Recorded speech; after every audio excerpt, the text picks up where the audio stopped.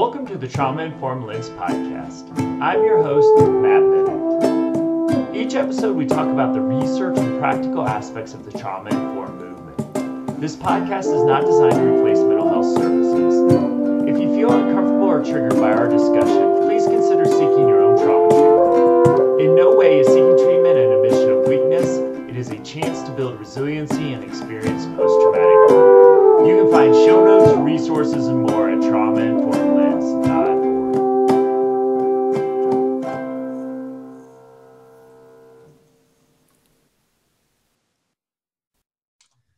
Welcome, friends, to the Trauma Informed Lens podcast. I'm Matt Bennett, and I'm here with my good friend, Shelley.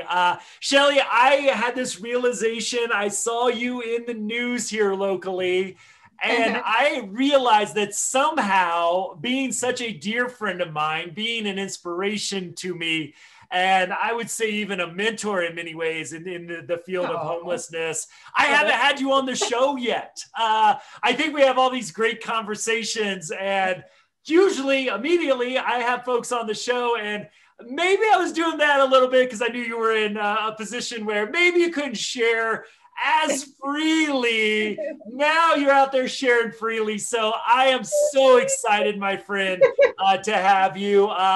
I can't wait to have a conversation about something I'm going to call theory of mind. I'll define that a little bit more, especially how it applies to trauma, which often leads to mental health issues behind your expertise with homelessness, housing, all those issues. And we'll end with some of the great work that you're doing. But for the listener who doesn't know you, my friend, please give us an introduction of who you are and a little bit about the work that you've done.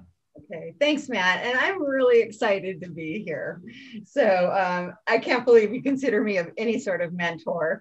So my name is Shelley McKittrick, and I am currently working as a contract support person to Colorado Village Collaborative, and getting ready to launch an organization that called Solid Earth Communities that we'll talk about a little bit later.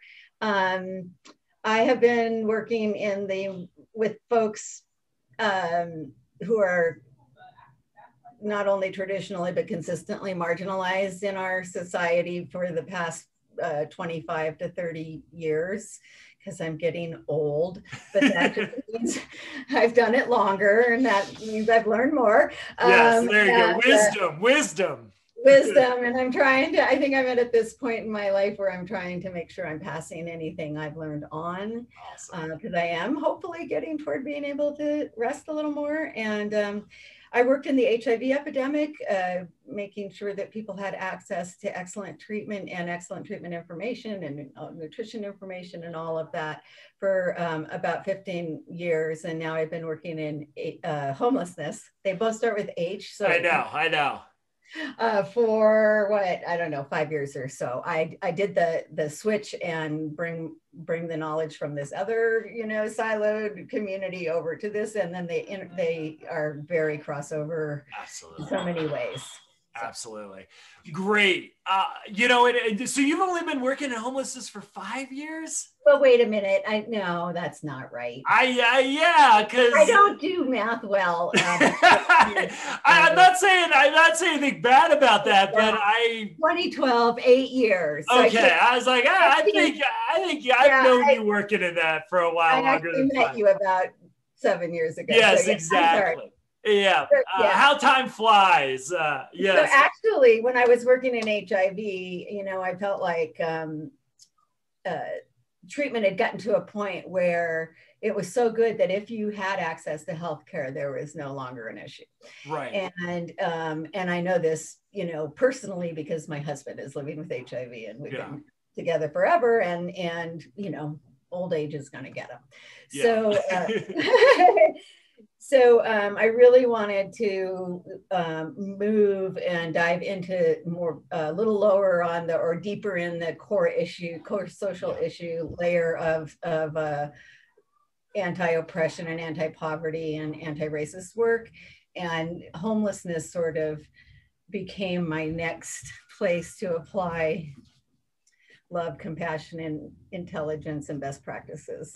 And we were so fortunate here in the Denver metro area that you chose us, to come and provide that expertise. I know not your first stop in the metro area by any stretch, but to be a part of the work that you were doing here.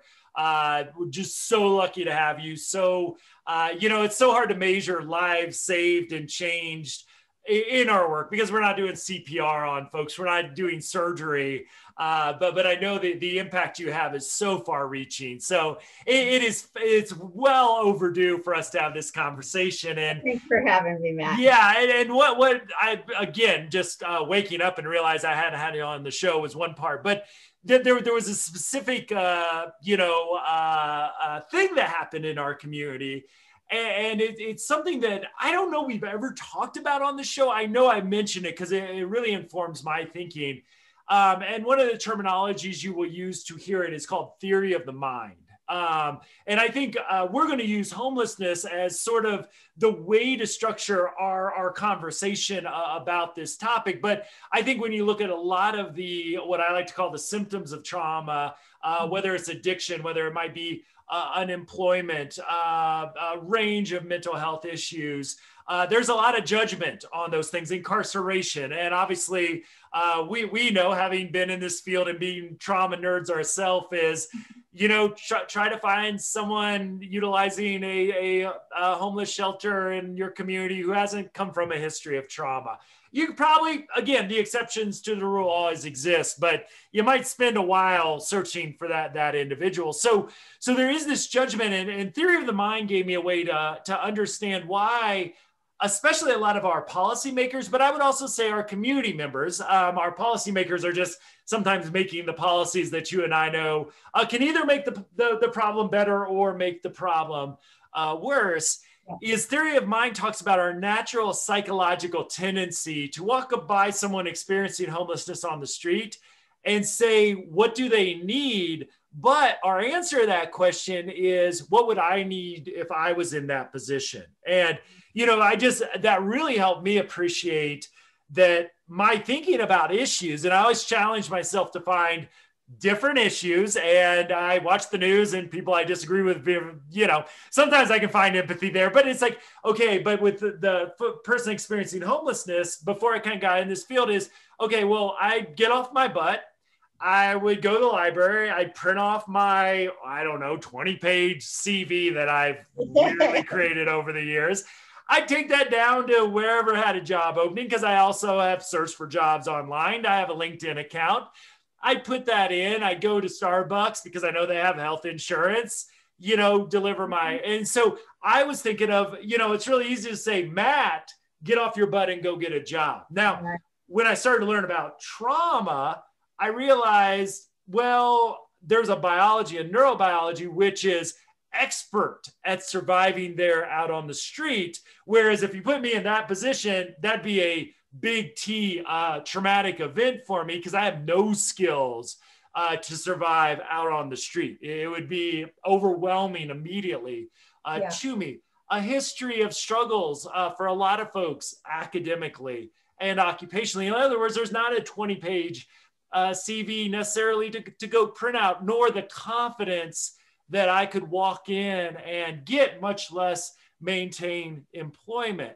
And so one of the biggest issues, and why I just try to talk to trauma about every single person that will listen, is that the lack of understanding about who is sitting there on the street or in the shelter is a huge barrier to really addressing a lot of these issues, whether it is addiction. I saw, the crack epidemic was much earlier on in my career, but we didn't, it just, how we treated that was just racist and horrible.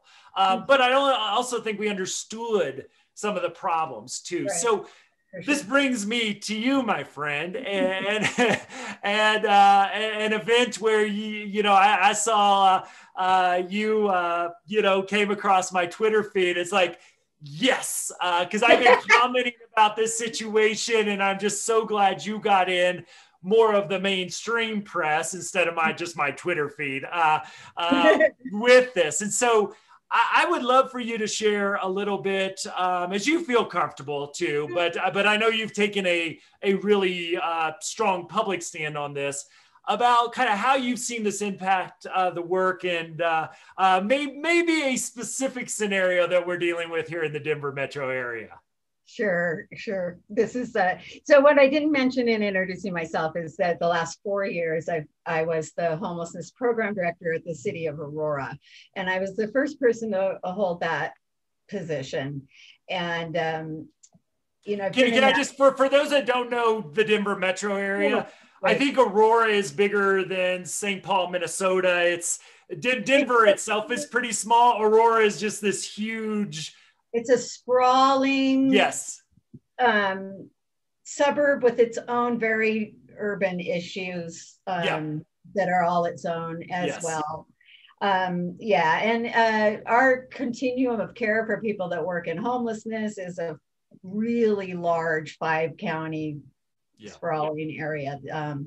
So I was in one of those large areas and actually worked for local government, which was a new experience for me and a stretch, and I learned a lot. And in the first few years, like almost any job that you get to create, there was a really awesome opportunity to go crazy. And I had marijuana funds to spend, which I think is the best practice as weed becomes decriminalized nationally, I hope, so that it actually stops criminalizing folks and allows for the funding sources to be available, because millions and millions of dollars come into Colorado as a result of legal marijuana, and a lot of good is being done with that.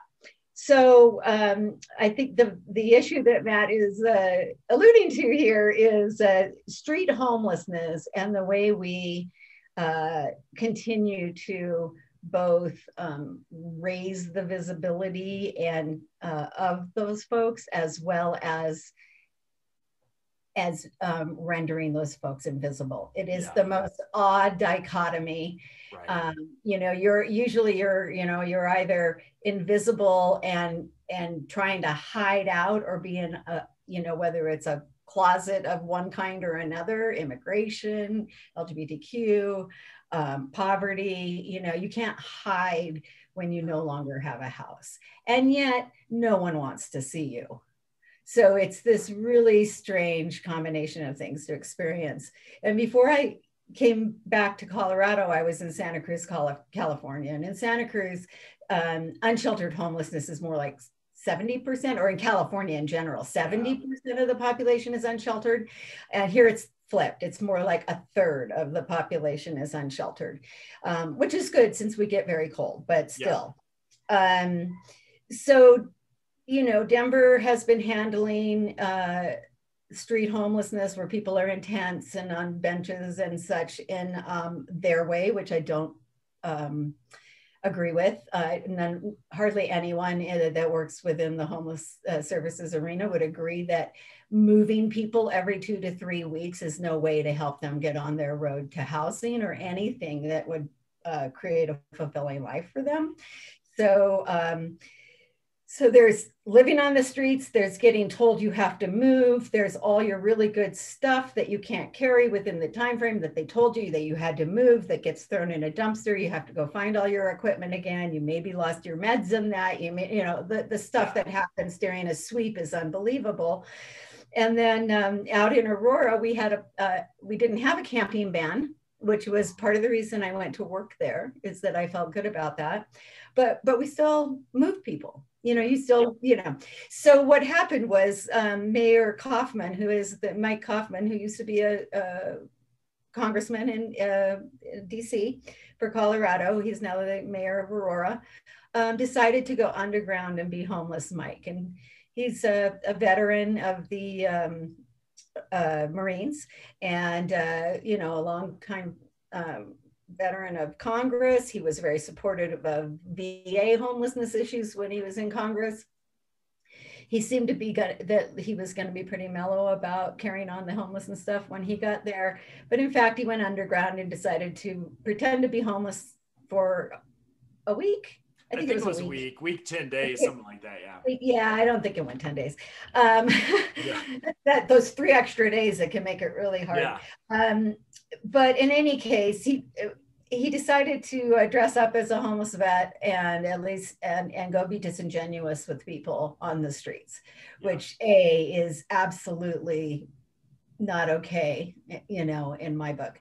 Yeah. Secondly, he decided to not open up his lens and broaden his worldview of how humans experience trauma, and realize that when he's faking who he is and asking, you know, why people are there, they're going to give him the, oh, you know, hey, I don't like the shelters because I can't drink. True that. Yeah. If alcohol is your medicine, or if, you know, whatever your a person's self-medication of availability, I won't even say choice, of access, of is not allowed, where you go to sleep safely and you've become addicted to that substance to manage your days, then you're not going to go to that shelter. So you'd rather be outside, sleep in a tent. There you go. One answer for him. Anyways, he came out of that week not understanding anything, in my opinion, and he actually did more damage than any good in making people seem more stigmatized, or stigmatizing them more. He's got, you know, a certain amount of clout in communities that voted for him, and he's going to say these things that I worked for in Aurora for 4 years trying to undo these stigmas and stereotypes, and he went and just kind of threw them all back together at once and said that people are lazy, they like it on the street in a tent when it's 10 degrees out or 0 or whatever, they don't want to go anywhere, they don't really want help. People bring them food. How could we possibly just bring them food? Because who needs food? You know, so just talking about this, my anger gets riled up. And then when we start to and that's why I got so animated on the press conference, because I started feeling the people. So, you know, and then you add to that the very people, why the mayor of Aurora decided to go to Denver to hang out with street homeless folks instead of going to our encampments that are more like out in fields, or in a lot that hasn't been developed yet, or, you know, we have a little bit of tent homelessness that's cropped up over this last year more than ever, like in our urban areas.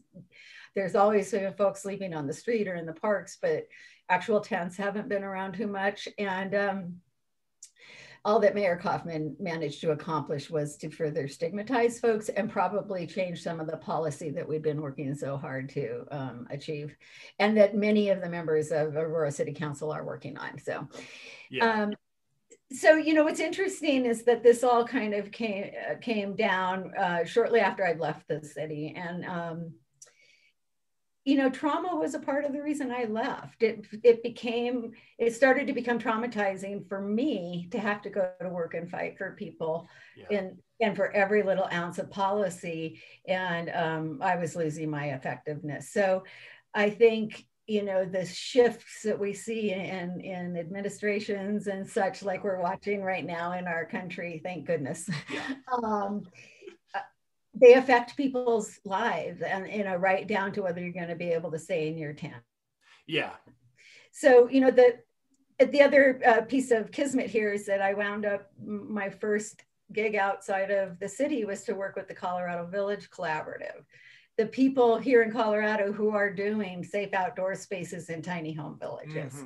And so, you know, what I've been able to see even more than ever before, because I ran low barrier shelters and lowered the barriers as much as possible, but there's nothing quite like offering somebody a tiny home with a locking door, community support, social services support, you know, and you don't have to pass any tests to get in.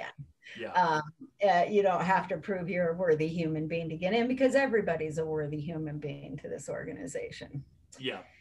Yeah, and I want to explore that a little bit more with you, because I mean, the work that you did, I mean, the Kaufman scenario is just, a frustrating escalation because it became so public. You know, because I also like one of the things you did, and not that Matt's the answer to all these problems, but you know, you brought me into Aurora to talk to city council members, you know, to talk to the elected officials, to give them that trauma-informed lens, and not that sitting through a 2-3 hour trainings of Matt's is going to change the world by any stretch, but like, yeah, I just wanted him to talk. I like, give me 20 minutes of your time, dude, before you go jump to all these conclusions without having the underlying knowledge. And I just, you know, hearing you talk to, it's like, and just being your friend, I know the fight that you were fighting.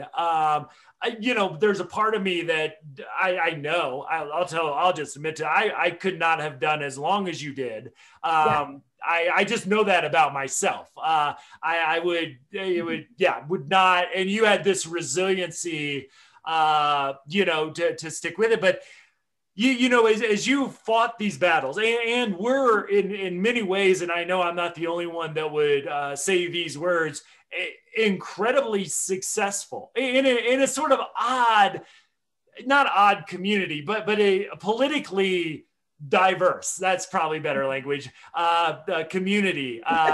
We are Colorado. We have all the extremes, and Aurora kind of puts that all into one. Yeah, Aurora's it, man. Yeah, I know. Yeah, I mean, you go to Boulder, you get one thing. Colorado Springs, you know, you can usually, like, Aurora's just is everything. And how were, you know, I think my answer, because, you know, if you've got a hammer, everything looks like a nail, is, you know, try to train everybody I can to provide that. I feel like if you understand the person that you pass, your empathy and compassion builds. Yeah.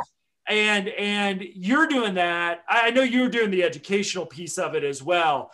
Maybe not as formally as I always did, sometimes as formally as I did, but when you sat with policymakers facing this, you know, theory of mind sort of mentality, even though I know you hit some frustrating walls probably on a daily basis, if not multiple times a day, how were you able to have the success that you did with folks who came in with none of that understanding? Right. Well, I think you alluded to my opening show in Aurora was Matt Bennett, and we created a symposium called Creating Healing Communities and Addressing Homelessness.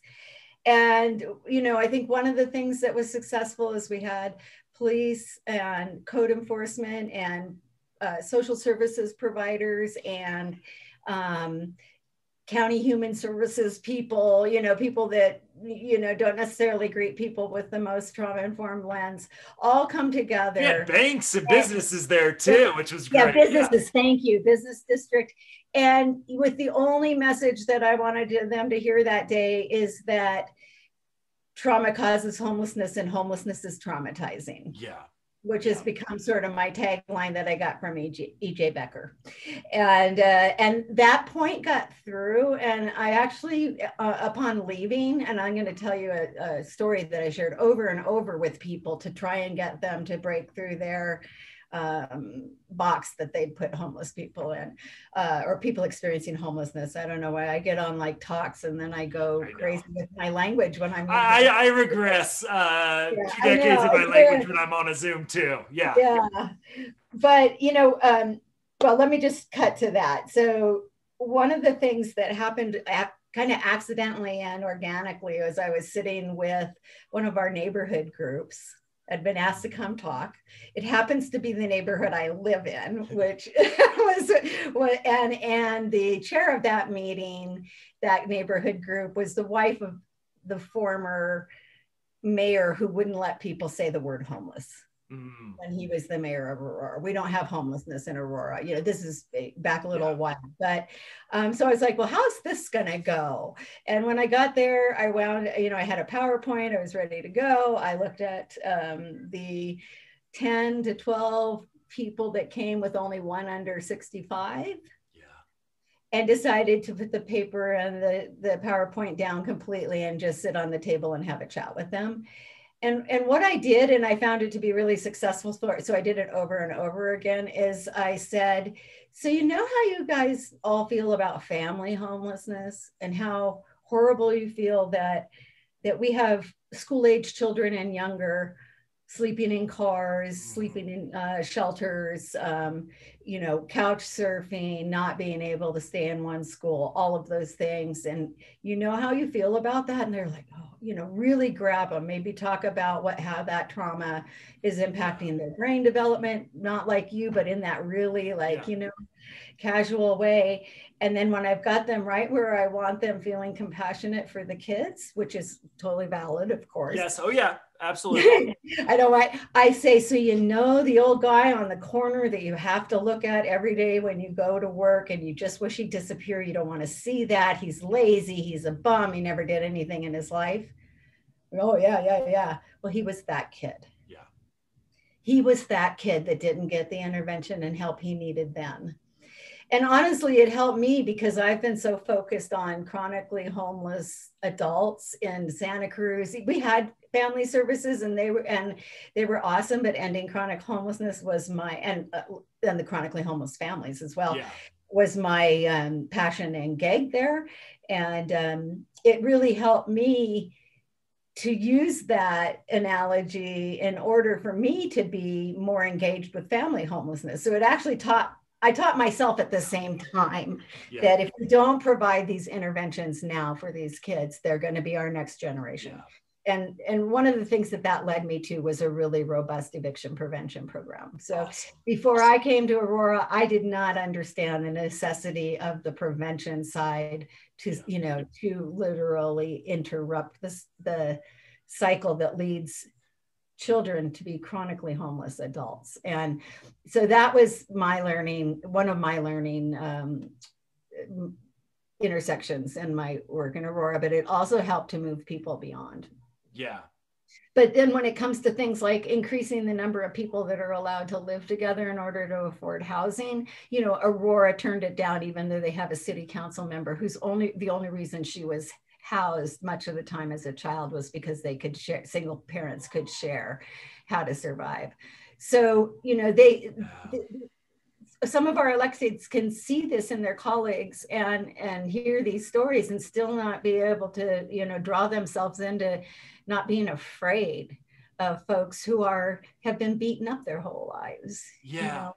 Well, that's such I mean, they're like, the challenge of trauma-informed, whatever, lens, care, school, like, what happened to you? And like, I challenge myself and I try to find someone that I'm yelling at, maybe on the news, and I ask that question. And, you know, sometimes it gives me more compassion and patience to listen to what they're saying. Sometimes I just continue to yell at the screen, but I try to bring that lens onto most things, at least when I'm regulated in my life. And, you know, and this is a little bit of a sidebar, but it's the people that I feel should know better. And I didn't add brain space for the guy's name, but it was a rare Republican senator that came out of Massachusetts at one point. I think he only had one term. And I just remember he was on 60 Minutes. I think it was famous for posing nude at one point. You know, one of those weird things of course, if you're going to get elected as a Republican conservative, and like he was in a transitional living program coming out of foster care. And I'd run those programs. So, I mean, obviously dear to my heart. And he was cutting funding for these programs. And they asked him on 60 Minutes, is like, what were you? And it's like, well, we just don't have the money. And I'm like, you know, so even for me, I'm like, I think that's like, those are the hardest for me. But then I step back and I'll be very general with this comment, but I think it's a pretty safe one for everybody involved is we were talking about a very community-based program and that the clients, the participants of this program basically had a lot of power in that community. Mm-hmm. And very quickly what we saw was it became very one sort of race was becoming dominant, some of the things that are our inherent values to us, all of a sudden things, and I always found that they're always a lot stricter on each other than we would be. So it's like, even in that microcosm, all of a sudden you saw, and I think a model I totally support of really empowering folks, that there needed to be intervention to some extent, and conversations had, you know, so I want, do you have any, like, I know you faced that quite a bit, and that example is really powerful for me. It's a very powerful example. You know, I think, and you can correct me neurobiologically if I'm wrong. I'm not going to get all geeky. I was the HIV treatment geek, so I don't have to do that twice. Don't ask me about the HIV life cycle. I won't push you too hard on the neurobiology. Brain space. Don't have the brain space. So anyways, you know, it's fascinating to see people who have lived extremely traumatized lives. Oftentimes, I think, just really dig into whatever isms they might have grown up around, or you know, never been exposed to, whatever. But we do find a lot of homophobia, transphobia, racism within the homeless community, just like we do everywhere else. And like I think I might have said on the news conference, but I say all the time, you know, people are addicts everywhere. We just see the people who don't have a house to hide under. Did you like that? I do.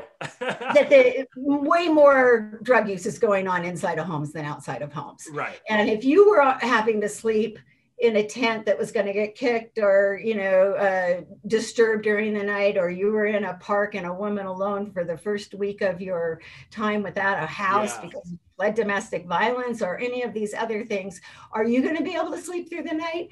Are you going to be, you know, you're either going to be hyper vigilant, which everybody always is, and maybe start using drugs that help you stay up all night. So it could start with a really strong cup of coffee. Seriously, coffee to, you know, whatever anybody has next that can allow you to not wind up getting raped, or not wind up getting beaten up or robbed. And I like to say those words really out loud, because it happens to people every damn night, Matt. You know, every night people are harmed on the street, and every day people are harmed on the street. And for anybody to walk by those folks and think that there was a dream, a childhood dream, that that's where that person wanted to land, they're off their rocker. It makes me want to cry right now. You know, those folks had dreams. Those kids had dreams that were squashed or interrupted. Their parents died. I mean, not all trauma comes from abuse. A lot of trauma comes from life happening, and, you know, shit happening, and not knowing if you're going to have enough food, which we have a ton of right now going on in our country, and not knowing where you're going to sleep, and do you have to go to school from a car, and all of those things. So they get to be grown-ups, and or we all get to be grown-ups, and we bring, you know, we either bring what we have rebelled against to our adult life and where we've really worked, or we bring, you know, what we grew up with. And I'm like the luckiest person on earth that I grew up with these really progressive parents, and I never felt the need to rebel against that, because why would I? But you know, but a lot of folks don't grow up in that. So I entrenched into my upbringing just as much as I see folks get entrenched into other things. And so, we have racism within and unconscious bias. You know, I'm not sure. So what happened in this particular program is that the residents of the program who had come directly from the street had an opportunity to be choosing to be very involved, if not in charge of choosing the next residents that would come into this program. And that was, you know, really, really meeting people in their power and giving them, you know, the authority to make decisions about their own community. And what wound up happening is that the community that they were in became whiter and whiter over a few years. As each person of color left, it would get replaced with a white person. And so the organization didn't, you know, that wasn't cool.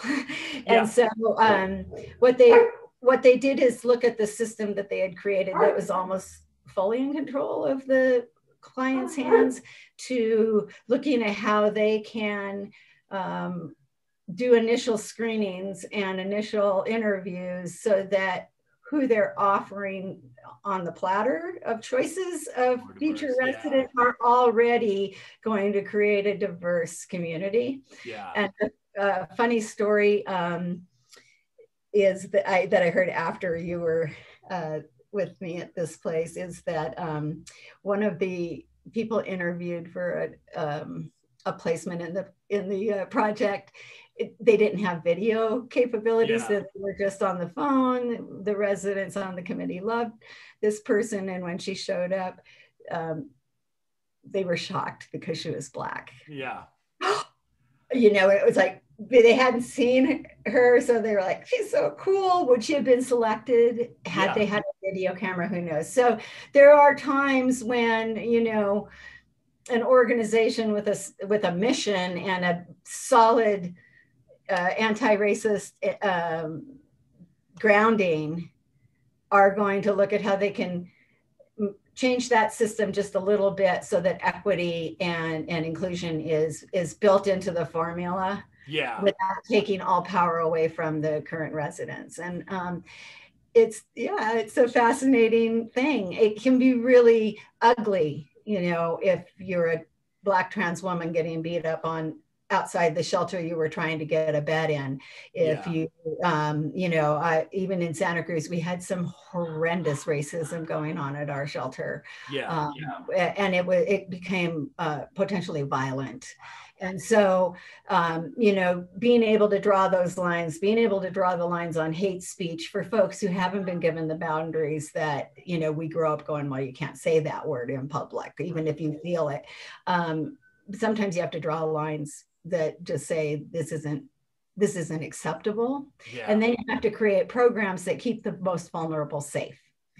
And I think, you know, drawing boundaries around racism and sexism and homophobia and transphobia and all those things. Obviously, there's always lines.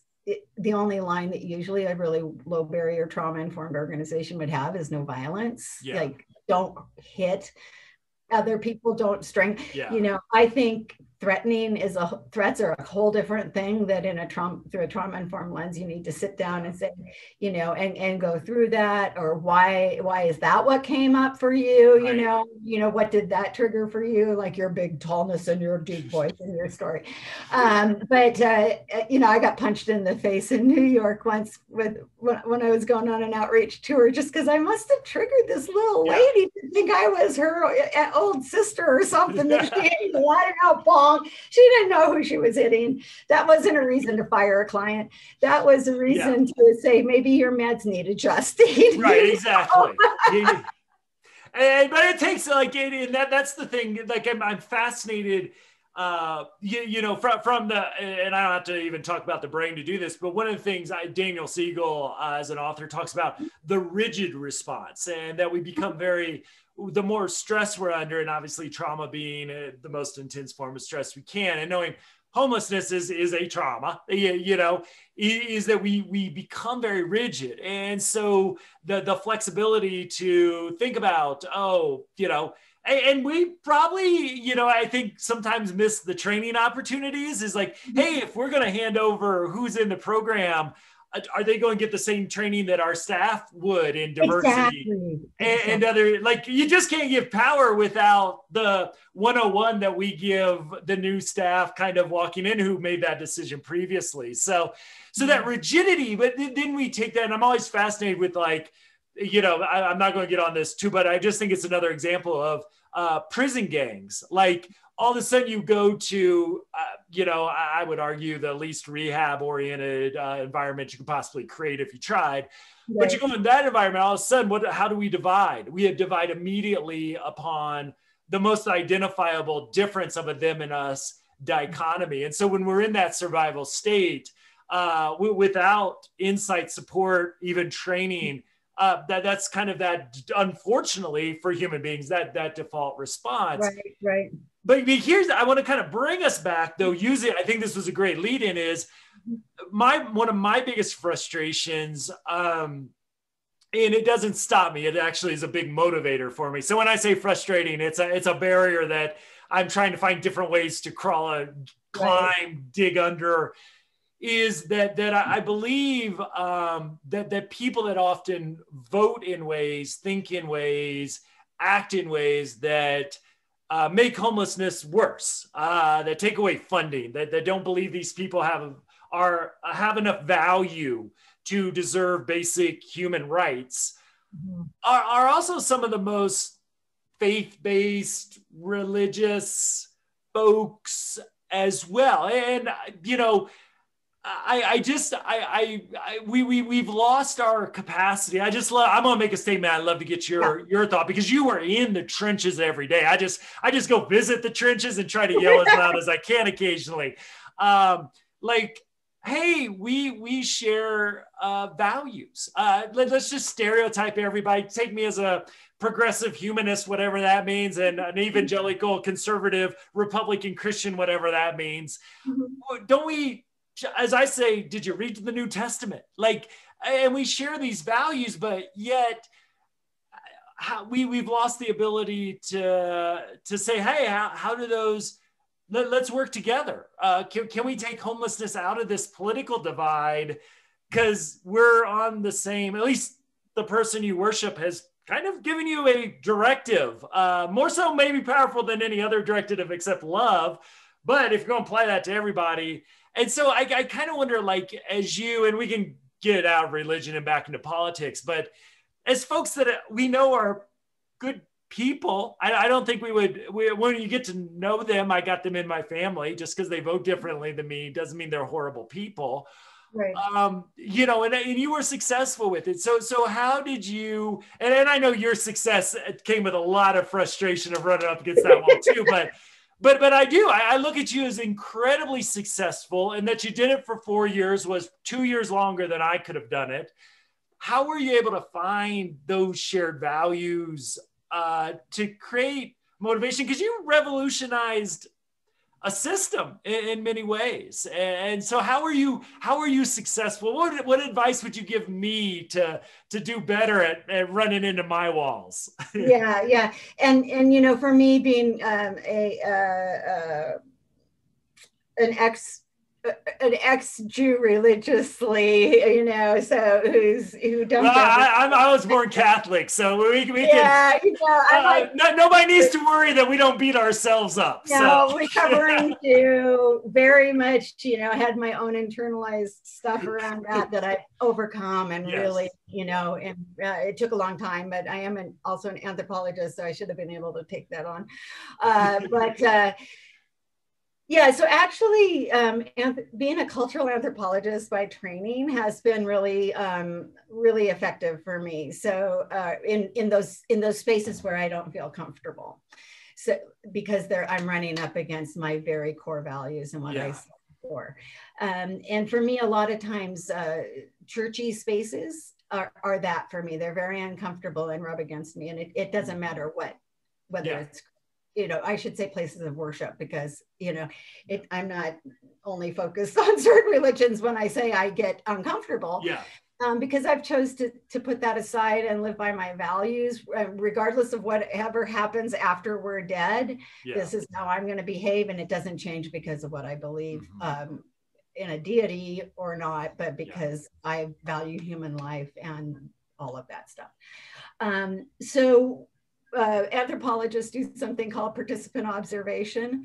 So when I can be centered and conscious enough and be in those rooms, I can separate a little bit from my individual self, who doesn't really want to be in a space where religion is the core reason why people are gathered together, and become more observant of what's the dynamic that's happening in the room. And then and just emotionally separate a little bit so that I can be an observer and not just a participant. And so that's been helpful, but also finding the person in the community that can be, or the people in your community that can be that bridge for me to walk over. And so I found my folks who were very involved in communities of faith, and also shared my values to the point where I saw that they were enacting their religious values in a true form of serving the poorest and most marginalized among us. So when you find those folks that are walking the talk and not really talking very much at all, they're just doing, then I allowed those folks to be my ambassadors for me into more uncomfortable spaces. And it really worked. You know, Brian Arnold was one of those people, is one of those. I just talked to our friend the other day, actually. Yeah. Yeah. And there are a few other people, Sean Sycamore, who runs Jesus on Colfax. Who would have known that, you know, I wound up feeling like their work was some of the best outreach that was being done.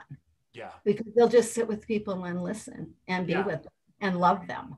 Yeah. You know, and I just kind of motivated them to also get them on the path of housing. Yeah. Like, this is all good. This could be in love and whole, but just like, let's get them connected to services so that they're out of that motel or off of that street. Yeah. And then it's just, there's nothing lovelier than working with people that go to work from their heart. Yeah. Right.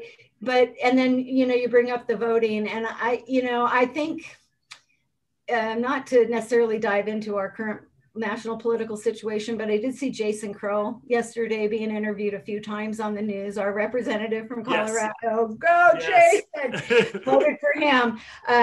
Really talking so eloquently about trauma, and as a veteran, and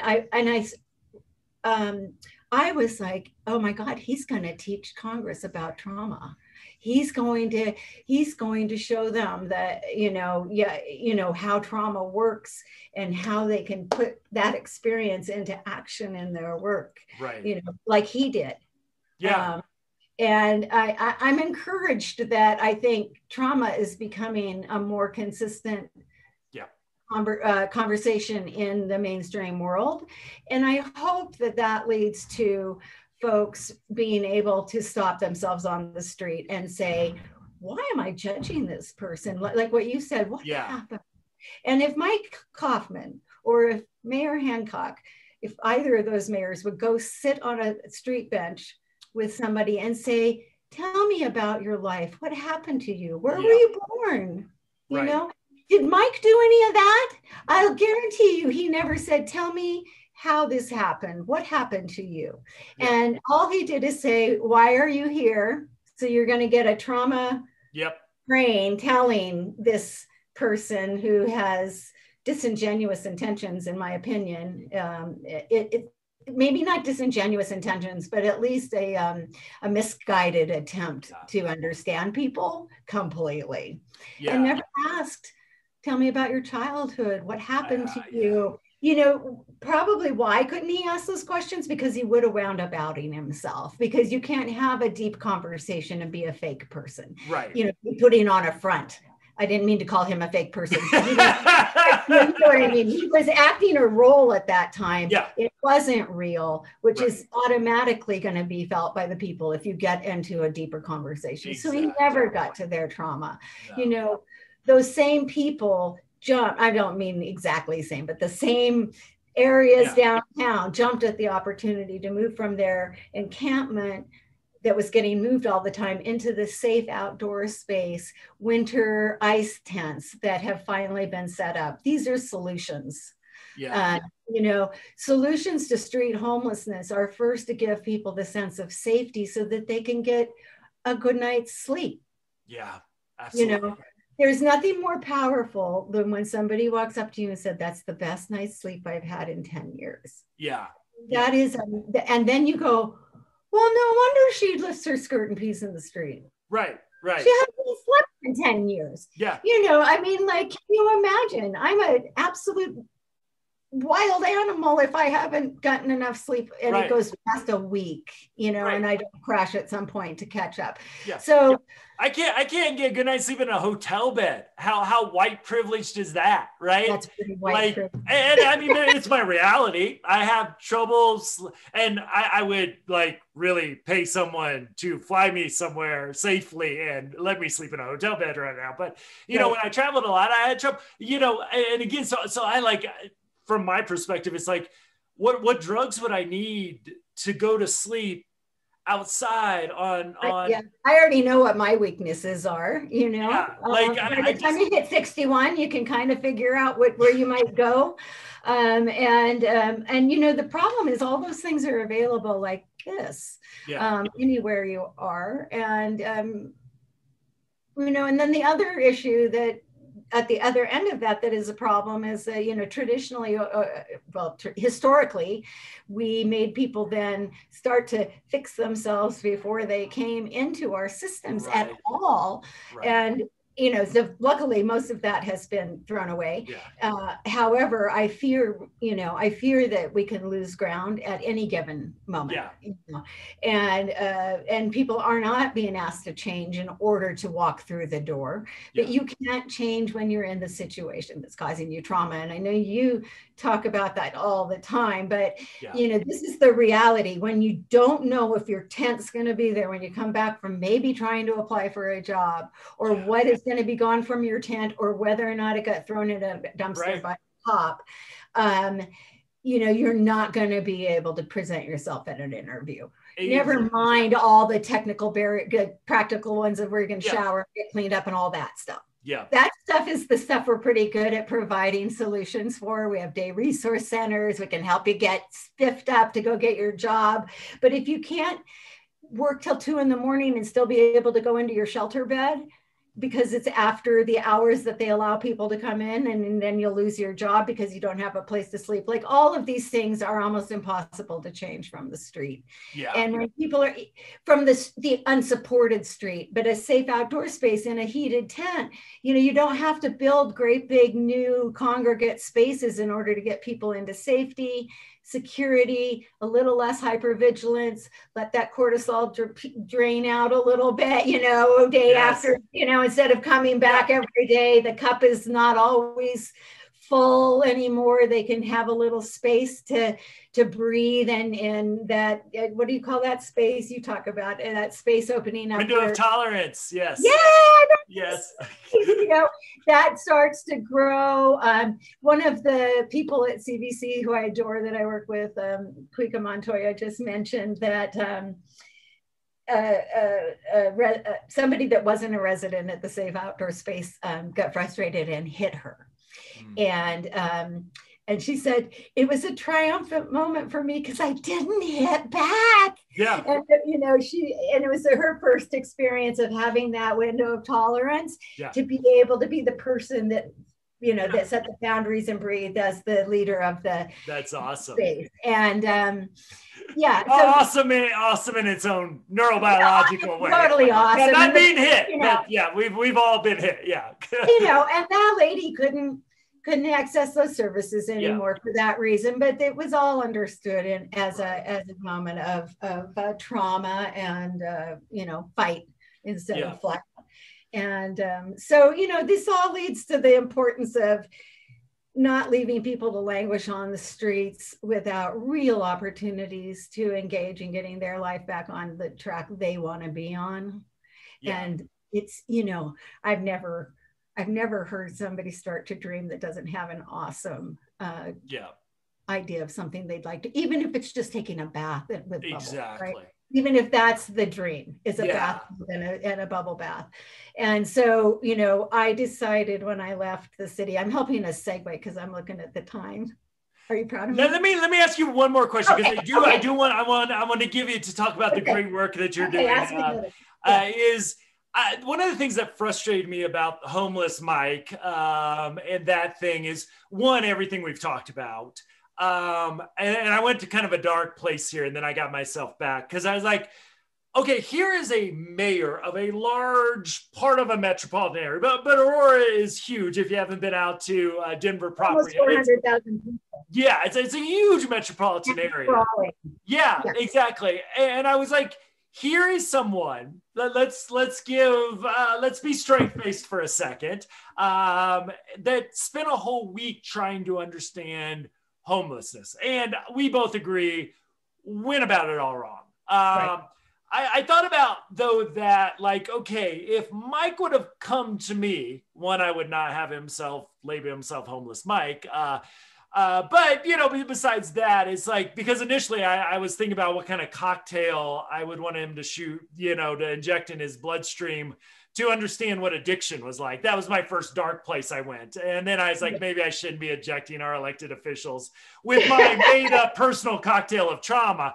But I was like, what would you, because you were in this position and I'm almost, not that anybody came to you do this, how would have you constructed that 7 days? And, I know I'm just throwing this question at you, like without any warning, but I would love, you don't have to be like day by day, minute by minute, but what would be, because I think sleeping out on the street is good. I also like what some of my friends in Fort Collins, north of Denver, do. They don't even let people do the camp out thing, but then they make them go to appointments the next day on the public transportation line, which I think is a great addition for empathy. But again, not the full experience by any stretch, but another real frustration with that. So if you were to craft, let's just call him Mayor Mike instead of homeless Mike, which I at that point he had lost me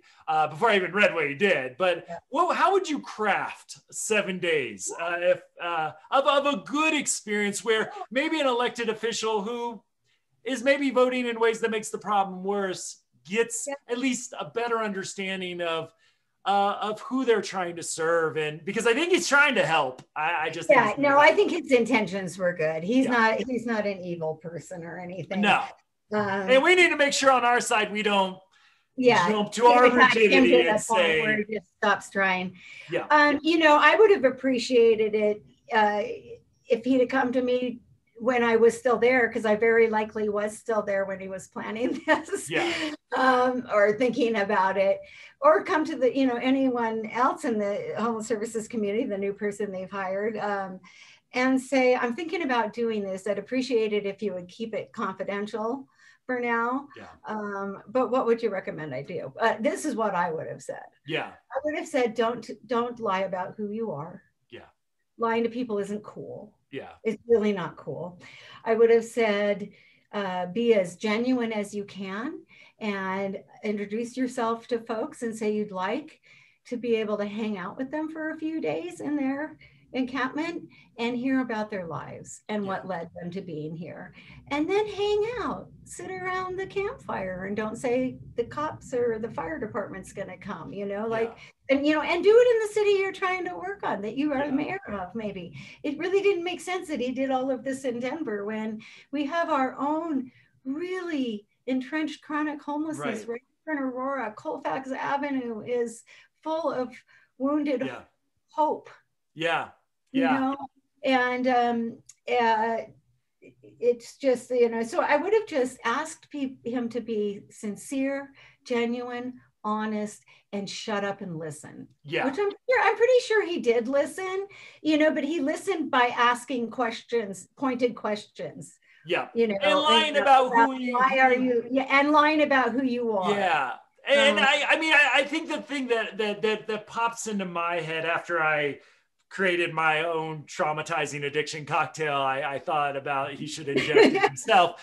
Well, once I calmed down my own negative response to the situation, I was like, how powerful and rare would it have been if he spent not even a week, but a couple days, even a couple hours, even listening to folks as the mayor, just taking a city council member with him or two and going and doing just, I wouldn't call them focus groups per se. They didn't need to be that, but just like going and having legit one-on-one conversations, legit group conversations, getting a little bit of education to understand. I would have loved to have had that up front. So, kind of who you're talking to, not that you want to judge them prematurely, but here's the other dynamics and the complexity of this issue. Because that's like a thing is these folks, as you mentioned in the intro, are so invisible. What potentially a life-changing moment for everybody in the room Including if you asked me to facilitate, I don't know how I wouldn't cry if that was going on. Like, I would not be the right person. You'd want to get like a focus group person who wouldn't cry during it. But like it just like, it's like you never heard. You never really heard, and you never understood. And it's like, oh, just give me even a day, even like a day to educate and then listen, and how different that experience could have been. I think it's a little bit like folks who travel and stay at the all-inclusive. And I'm not being judgmental, because we did that once when we went, and it's like, well, this really is easy. We just kind of didn't have enough money on that trip. It was cheaper to do the all-inclusive and eat there.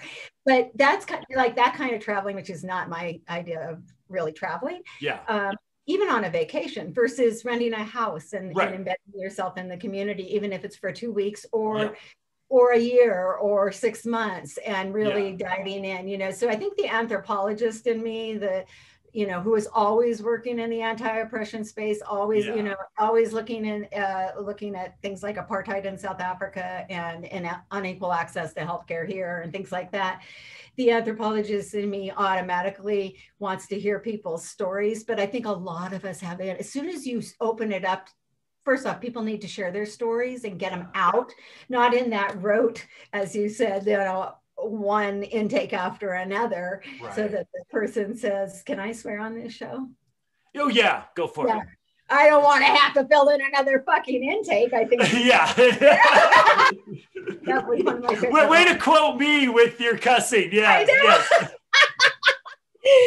But anyways, to really, truly and genuinely listen. And, we have an interesting thing I've observed in the last year or two is I used to do the VI SPDATs in Santa Cruz as a provider quite a bit. And VI SPDATs are the vulnerability index that have helped us over the last several years decide who's the most likely, to not survive on the street and need the housing the most quickly.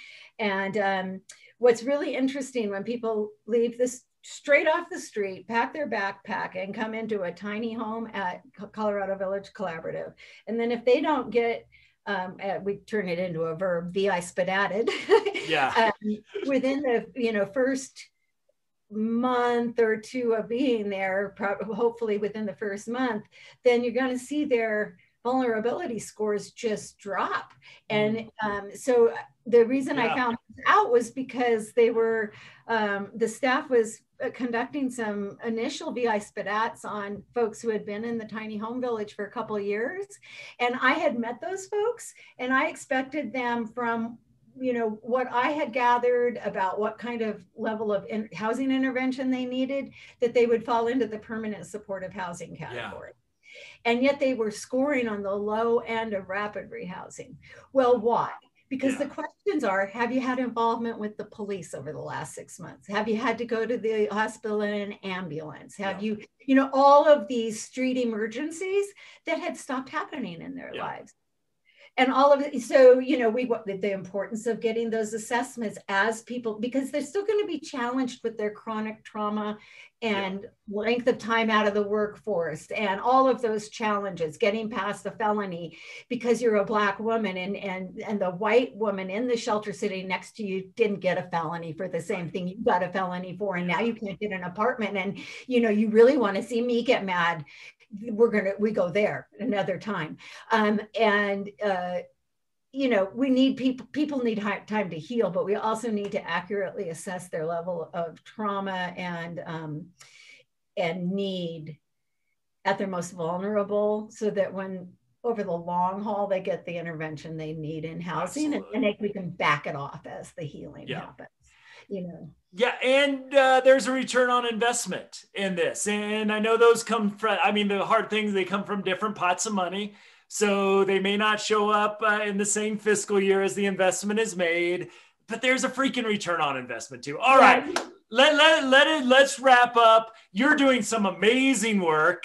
Just because you left the city of Aurora doesn't mean you haven't stopped with our shared passion of ending homelessness. Yeah. I know multiple things going on right now, but tell folks, maybe if you could throw a web address or two, we'll put some information in the show notes, but maybe for just the listeners, some easy access to you. But what great work are you doing now? Well, thank you. And it really is this segue from talking about being on the street or in a tiny home or a shelter, if that works for you, which is great. I love shelters when they work for folks. And how do we get folks into the housing that they need, that is trauma informed, and it's both its design and its application of supportive services. And we have a lot of need for density, housing density, and in our cities, because there's a lot of folks that need housing, but an apartment in a high rise isn't going to necessarily be the best fit for everyone. Yeah. And why do we think that we can have one type of housing as a solution for everybody that has experienced housing instability? Yeah. Doesn't even have to be straight up literal homelessness. And so I am working with a group called Solid Earth Communities. Previously, they were known as Earth and Blocks homes. That still exists, but basically we're going to be building compressed earth homes out of dirt and hemp and mud, but then they get compressed and dried in the sun and become as solid as any fired brick, but they weren't fired. So the carbon emissions of making the houses is much lower. The walls are a foot thick. So they wind up being soundproof, waterproof, bulletproof, which in some urban communities, just knowing, even if you're not living there anymore, if you've been in neighborhoods with drive-bys and lost a bunch of your family members, knowing your home is bulletproof is not a bad thing. Not a bad thing. But in any case, we're going to be building communities, not just sporadic homes. And so what we really want to do is build casitas that folks who want a single family home with detached walls because they feel more secure in that, or because they want a garden, or because they want to live in community, they can have that in a way they never would have been able to imagine for less than the price of building an apartment because of these construction materials. And then over the long haul, the maintenance of the building is very low because it's earth and it's not going to go anywhere. And these buildings last for friggin' ever, like hundreds and hundreds of years. So that's what I'm doing. The website is really easy. It's solidearthcommunities.org. And my email is Shelley with an EY at solidearthcommunities.org. Awesome. So, I'm really excited about that. I think all of us need to switch up what we do every once in a while. I needed a little space from all the politics and the direct service, although I'm really enjoying being back in that direct service world a little bit.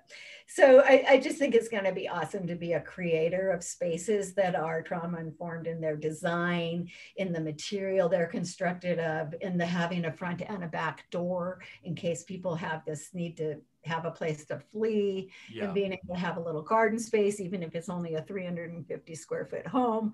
Awesome. It's really exciting to think about creating a home for folks that isn't in a high rise. I love the high rises. We need them. This is a different offering altogether. Yeah. Awesome. And I love as someone who tries to, eliminate my carbon footprint as much as possible. I think often we don't take into account the environmental costs of construction. And so you hit me on two fronts there. I know, it's so awesome. It's like, I've had all these conflicts in my work that I've had to be, work my way through. And now it's like, well, there's not an environmental conflict. It can be trauma informed. I'm really not having a lot of conflict right now. So that's awesome. Well, hey, it's a great place to end up, my friend. I just want to thank you as someone who lives in the community, not right in Aurora, but like I said, it's the metro area. I want to thanks for all the hope, all the work, which, I know was like pushing that boulder up the hill, but we are better as a community because you did that amazing work.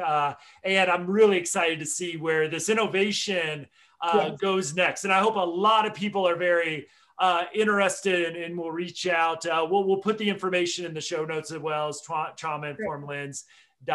So thank you, my friend. I got to have you back. I can't go several years without you coming back to the show. Let's talk about equity and race next time. Yeah, absolutely. And maybe who knows when this community's built. Maybe it'll be the first. I guess we have been on the road with this podcast once or twice, but we'll save that for the future as well. So thank you so much, and I'll see everybody next week.